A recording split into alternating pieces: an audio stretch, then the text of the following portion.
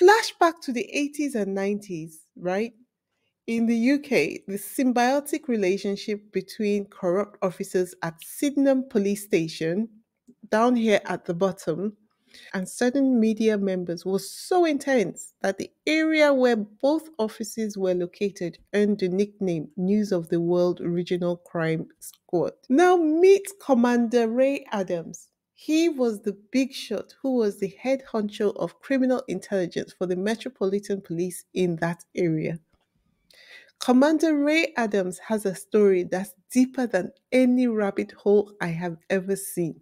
To understand the whole story, we need to take a little detour into his own story to get the lowdown on this guy and to see why he was crucial to our crazy tale. Before we continue, if you're not already part of the Isabella Banks YouTube channel, what are you waiting for?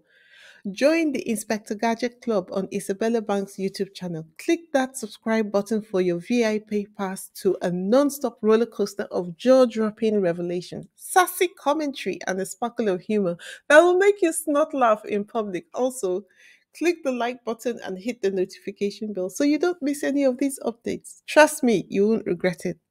For all those who have already subscribed, welcome back and thank you for subscribing. Don't forget to hit the like button. Thank you. Okay, let's dive back in. Fast forward to 2012 when a BBC bombshell dropped, revealing a Metropolitan Police document calling Adams corrupt.